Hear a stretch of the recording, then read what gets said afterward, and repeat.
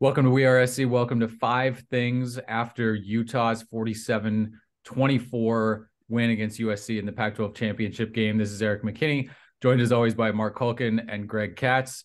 Guys, let's get into it. Five things from USC's loss in the Pac-12 Championship Game. And the first thing, as always, we're going to go player of the game in this one. And Greg, we'll start with you. Go ahead.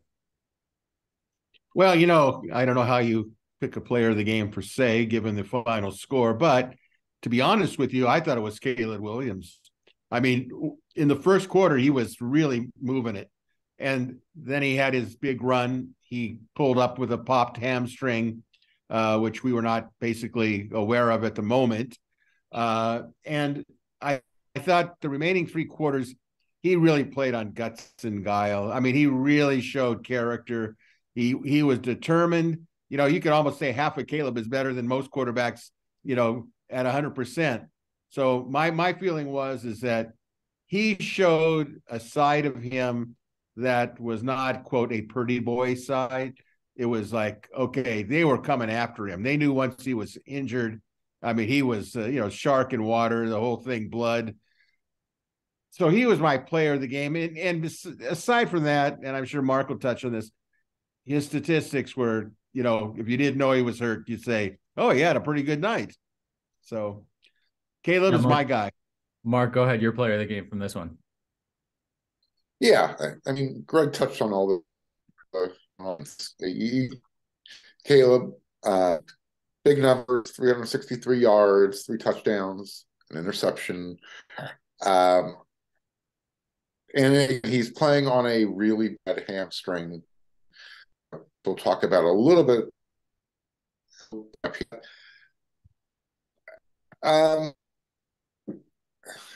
Yeah, you give it to Caleb. He played on guts. He's playing on a bad level. But when you're playing, when Caleb can't move to Caleb's abilities, I don't know if I agree with Greg that half of Caleb better than others, because that is so much a part of his game. In a pass rush like Utah was able to show, and he's unable to get him pocket. I think you give it to Caleb, player of the game, for what he did under the circumstances. That's where I'll leave it. So if we're covering the game, right, from a Utah and USC perspective, the players of the game are on Utah's side. I think Ja'Quinden Jackson, the running back, was phenomenal. Gabe Reed, kind of the game of his life with a couple really significant sacks in that one. If we're looking at it just from a USC standpoint, yeah, it's Caleb Williams. And you try to sort of hunt, could it be someone else? Could you give it to a receiver maybe or someone on defense? And there just really is nobody that played as well enough, to earn recognition. And I thought what Caleb Williams did, what he played through, how he played, the fact that he stayed out there. Yeah, I think he deserves a ton of praise from this one. I do want to sneak in kind of maybe it's a 5 things plus half, but on the tail end of this, because I think it's going to be, it is such a massive part of this game and a talking point coming out of this one. Just a quick, Greg, you're the head coach. Would you have left him in at that point? Kind of, again, knowing now what we know afterward about when the injury occurred and the fact that it was a hamstring and how maybe the rest of the game would have played out. Do you leave him in or do you pull him in favor of Miller Moss? Well, I think it was the right thing to do, to ask him, how are you feeling? Do you feel you can continue to play? And I think there was evidence that he was able to continue to play because he was moving the team in the fourth quarter. It's not his fault he can't make tackles. I mean, they got back in the game because SC did what they've always been doing this season, and that's missing tackles. They did it at the worst possible times. I would say that. I don't think that Riley would have left him in if he really felt he was so debilitated. I'm sure he consulted with the trainers and that sort of thing. And I think out of deference to Caleb and what he meant to the team, I have a lot of people that have texted me that said, what in the world did he leave him in for? And I understand that perspective, but, his health and his future is the most important thing, but obviously it wasn't felt that it was in jeopardy at the time. And so I don't totally buy into they should have taken him out because the grass always looks greener on the other side. And I think that I don't think that Miller Moss at that particular juncture was going to make a difference. Caleb was making a difference. How about somebody blocked for him? That might have made a difference. Mark, quick to you. Pull him out, leave him in.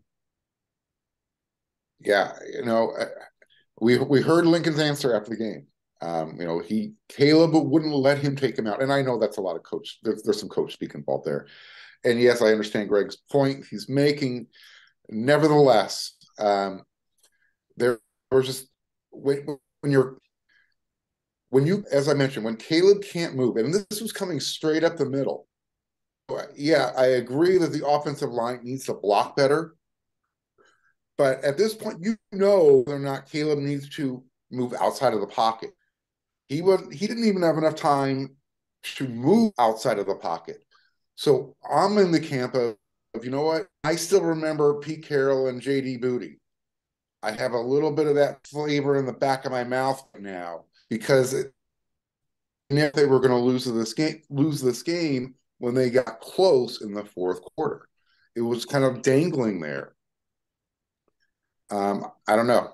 It's a hard call. I understand why they didn't. You've got Caleb Williams with the highest, but yeah, I think you pull him, and when you notice he cannot move anywhere close to the way he wanted to, and he just ends up taking shot after shot after shot of the game. Yeah, for me, it was late, like when it's out, and I know it was clear that Caleb Williams wanted to be out there, and he, not that he wanted to take those hits, but he wanted to be the guy that was taking those hits. He wanted it to be kind of on him and him to be kind of the captain goes down with the ship, right? Like he was going to be on the field for all the bad stuff that was coming, and he was going to be that guy, and that speaks to again who he is as a captain and a leader, and why this team follows him, why he was able to come in and day one, everyone is in line behind him, following his lead. And I think that speaks to his character. And I do think that he has done enough this year, and Lincoln knows him well enough to hear him say, yeah, I can keep going. Yeah, I can keep going. I think it becomes something where if it's going to be, Greg, you mentioned detrimental to his health long-term, right? If he takes another hit, it could be disastrous. And so if you figure out that that's not in there, he still made some Caleb Williams plays, even at kind of the health level he was. There was a throw to Brendan Rice where he still sidesteps a guy in the pocket, stands there and delivers a strike. And Brendan's able to kind of take it upfield for some extra yards. It was kind of a clear statement to me. We trust Caleb Williams' decision-making and ability to kind of help the offensive line, because that offensive line is below 50%. I mean, when Andrew Voorhees comes out and you have to shuffle guys around, you're getting hit at multiple spots now. And then I know Brett Nealon's injury came late, but still when the game was, they still had a shot there at that point. And so if Miller Moss is out there with all that stuff going around, and Utah's defense was just all over the place in terms of the rush, in terms of their how they lined up, where they brought guys, what they did. That was a tough game for a quarterback. So I understand everything that went into Caleb Williams staying out there. And I'm completely avoiding the question of whether I would have pulled him or whether he should have been pulled. I understand the way they did it and the way that played out. I don't have a huge issue with the fact that he did leave him in there. And again, Caleb wanted to be in there. And I think that if you're going to fire your team up, you're going to keep the guys involved and all of that. I think they did it. Miller Moss doesn't give you the rushing ability that 100% Caleb Williams does either. So maybe that, even if you go to him, you're still changing your game, and USC just could not get any sort of run game going up the middle against that Utah defense. So again, I think that's going to be a discussion coming out of this one for quite a long time. But we're going to go to our second thing. I know it feels deeper than that in this, but second thing, and that's the play of the game. probably an idea where we're going with this one. But Greg, go ahead and start us off there.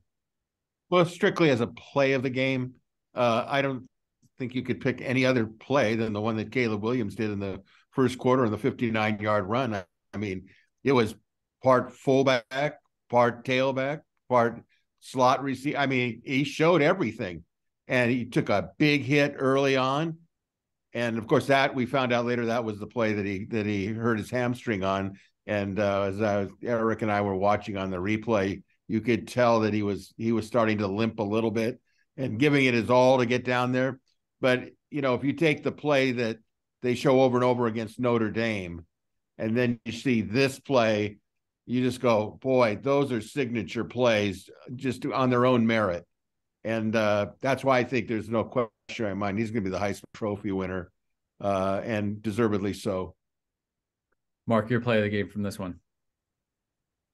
Yeah, obviously it's the one where he injures himself. But I'm going to actually choose a different, and it's not so much a play as much as there was a series after. If you remember, Max Williams, he strips the ball, causes a fumble, USC gets it. They had the ball 3 times. They scored on their first 3 possessions. It was 17-3. They had a chance right here, right now, to put the dagger in. They ended up going for it on what? On fourth down. They gained 2 yards on the entire series. It was a wasted opportunity.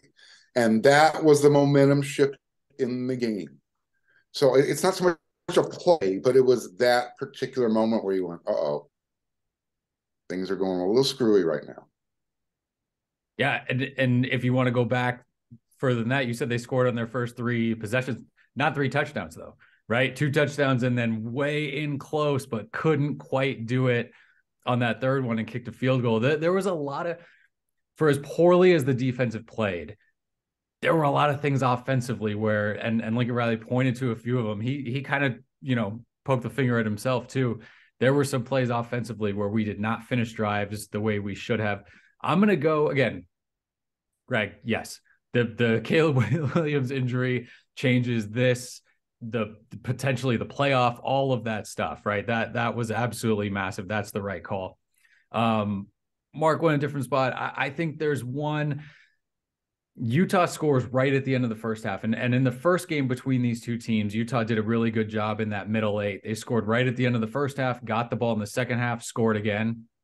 That tied the game ultimately. In this one, Utah, again, scores right at the end of the first half. They get the ball to start the third quarter, and USC does really well, right? They force a punt. They get the ball back. USC's going to go, no, they punt it back. It looks like USC is going to get a stop again. Mekhi Blackman on second and 19. He goes up, looks like he has a pick, can't come up with it. It forces a 3rd and 19. That's fine.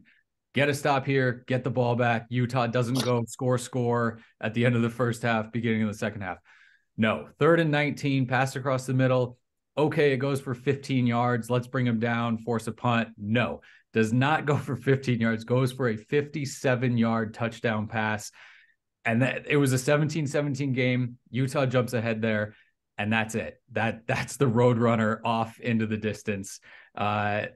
Just a massive play and indicative, I think, of everything that kind of happened, right? Like you have a chance defensively to make a play and you just don't do it. Whether it was the run, whether it was the pass, just not enough plays being made on that side of the ball. The tackling there, bad. We saw it a few times and that was kind of throughout the game. I think that had a little bit of everything in this game. You had a chance to get momentum. You had a chance to tackle a guy short. You had a chance to then make another tackle later and chase him down, and just couldn't get anything of it done. I think that was, outside of the Caleb Williams injury, kind of indicative of just everything that we saw in this game. We're going to go to our third thing now. That's the expectation you had coming into this one that was met. I know none of us sat here and said, oh yeah, it's going to be a 23-point Utah win. So maybe we're searching a little bit on this one, but Greg, go ahead. Your expectation met in this one. Well, I have to be honest, none of my expectations were met. I predicted that the SC would win by 10 or more. And in the first quarter, I was feeling pretty good about that. And then the wheels came off the wagon, and I found the game extremely disappointing, incredibly disappointing. And in every phase of it, from the tackling was atrocious. It was embarrassing. Okay. There were some plays that I think should have been made, some interceptions that could have turned it around. But my expectations going in and the way it ended up was just a complete breathtaking letdown. In fact, I had to prepare myself for when I felt the game was actually over so that I would just kind of calm myself down watching it, because it was painful to watch. And I think my expectations that was, if I did have an expectation, I thought that SC had improved enough that they could hit with Utah, and nothing could be further from the truth. They got physically manhandled for the most part. Not all the players. I would make that sure. Not all the players, but a good many of them really got exposed. Mark, your expectation going into this one that was met? I'm going to keep this real short and sweet. Not one thing. Not one expectation was met. Not one. For me, I thought Utah would be tough. I thought they would have a huge chip on their shoulder. The fact that they got no credit from beating USC the first time around, and that all the talk this week, like they hinted at it, all the talk this week, USC in the playoff and Caleb Williams winning the Heisman. And this was just kind of a coronation thing. They all talked about it. Kyle Whittingham too, in the post-game thing. I thought Utah would come out and play tough. I didn't think they'd win. I thought USC would say something about that, or have something to say about that. But I didn't think this was a pushover Utah team. Again, let's go to surprise, because I think we could fill that up with a ton of stuff. Greg, your surprise from this one, our fourth thing. Well, I think I touched on a lot of the surprises, but I was surprised that Utah could score 24 straight points and SC doesn't score. It was like almost as though one team said, we've got you by the throat and you know it. And what we did learn was that once Kyle Whittingham, who makes his living off of defense, he's a defensive coach, sensed that shark in the water and the blood was there with Caleb Williams. They put the heat on him like 400 degrees. And it was the right strategy, and the Utah players were feeling it. And I felt that SC was backing down. It was almost like I don't want to say they gave up. I think they played hard, but there was not the enthusiasm you saw in the first quarter. It was like erosion. And by the end, they had nothing left. I mean, I won't go over the tackling, but I think that was a good indication. Well, Utah went over the tackling. They did that plenty. Mark, the fourth thing, your surprise in this one, and I know you said nothing met your expectation. Everything was a surprise then, right? Yeah, the surprise for me is that this team had so much on the line, and I'm just going to talk specifically about the defense, and to play as poor, to tackle.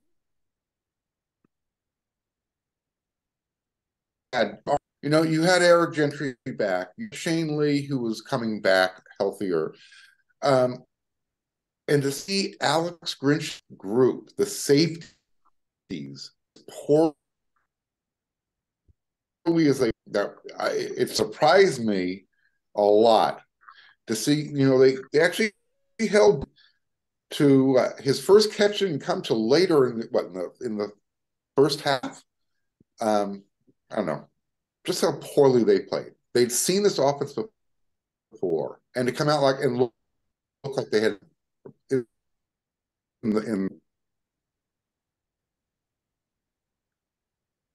Yeah, my surprise is going to be, again, the defense, right? Like that's its own thing. I'm going to go on the offense, and I think the wide receivers to me were interesting. There were some big USC offensive plays in this one.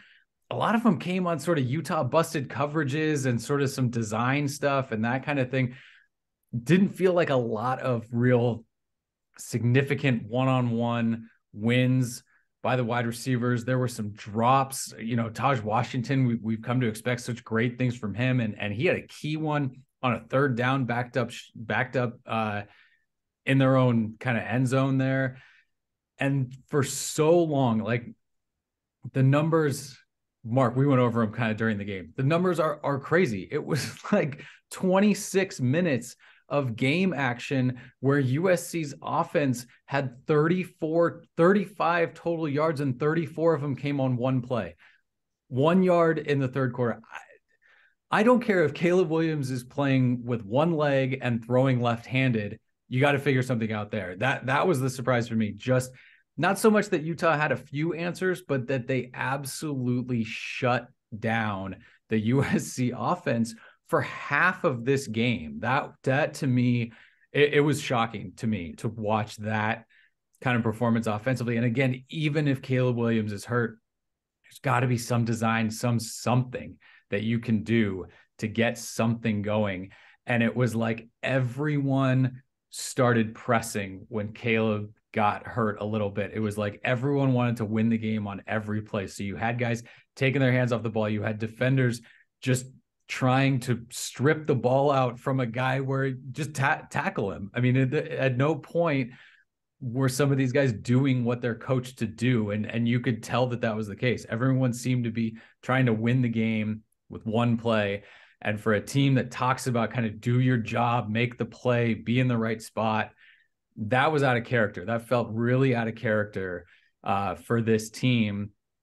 And it felt like it was trying to fix what was wrong when Caleb went down and got hurt. And guys were trying to step up, I think, a little bit too much. Again, my surprise for that one. Let's go to the fifth thing now. We'll wrap this up and we'll go back to Greg. Fifth thing is the biggest takeaway for you from this game. Well, the takeaway was they had so many things that they could have accomplished in this game. They could have been the Pac-12 champions. They could have been in the playoffs. And those are two really big time goals, and they get neither one of them. My takeaway was they finished the regular season, if you include the championship game, at 11-2, which is great. I mean, the two losses were the same team, so let's give them credit, Utah credit, for doing it. And they did it even better the second time around than the first time in their own in Rice-Eccles Stadium. But to me, my takeaway is going to be, how is this team going to be able to respond for the bowl game? If they could win the bowl game, and I got a suspicion they're going to face probably somebody pretty decent, and if they do, and they can finish up with a bowl game win, people will remember that, as opposed to you lost your last two games. Now, we don't know whether Caleb Williams, what his status will be, but if it's going to be where he's not going to be able to perform well, at least they'll have enough practices with Miller Moss to formulate some sort of game plan. But I think you have to not get so caught up. Right now, we're all caught up on the loss and what the loss cost them, but to take a look at the season in its entirety and know they still have one more game to go, and they could maybe pull that one out. Hopefully Caleb is ready to play, but I think that when we review this season, we'll say, you know what, they went way beyond in some ways what we thought they'd be. And to sulk about two losses to Utah, okay, it happened, but the season as a whole has still got a chance to end up on a nice note. Mark, your biggest takeaway from this one? Yeah, they finished the season 11-2, not the way you want to finish the season. But again, you want to appreciate everything they've done, but to see them how successful they have been, complete opposite in that final game, how they looked all year. That's my takeaway. It's how do you go from being so good, like, whoa, man, we weren't ready for the moment. It's almost like what we were expecting at the beginning of the year finally showed up at the end of the season. So that's the takeaway. But the bottom line is they're 11-2. That's what's so tough about it, right? Like if you had told me game 2, hey, the turnover luck isn't going to continue and the defense eventually is going to be so porous that they can't, make up for this. Yeah, sure. Of course that was going to happen, but it didn't, and it didn't, and it didn't, and it didn't, and it didn't.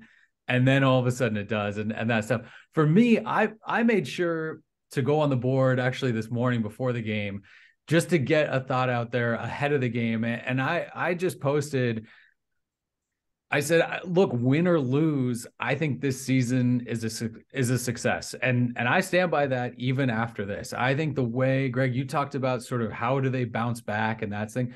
I think we know. I think this team, I think the foundation for this program was built this year. And I think you brought leaders in that made an impact this year and are going to make an impact for years to come.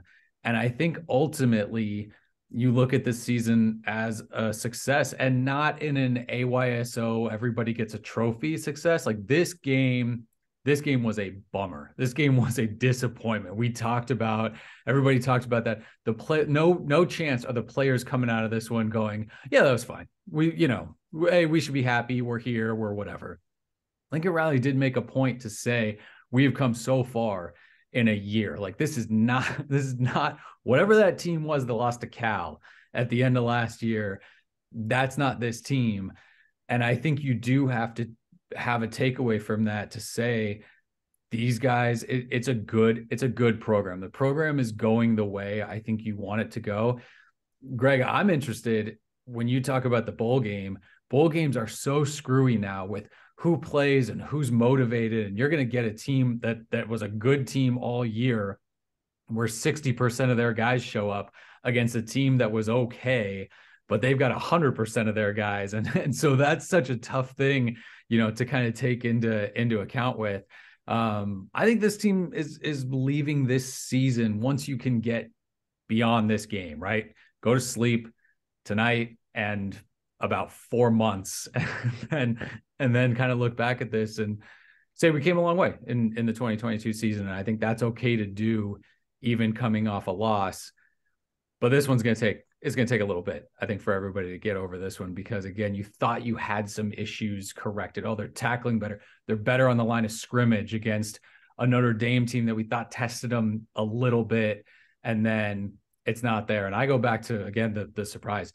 Felt like a lot of guys were trying to just do too much in this one and not just kind of doing their job. But we'll have one more from this season. We'll wait to hear what bowl game USC lands in. But for Greg Katz, for Marc Kulkin, this is Erik McKinney coming to you guys from the end of a disappointing, again, like we mentioned, Pac-12 Championship game where Utah ends up winning 47-24 against USC. So that wraps it up. 5 things from us. Thanks for watching 5 Things. Thanks for watching WeAreSC.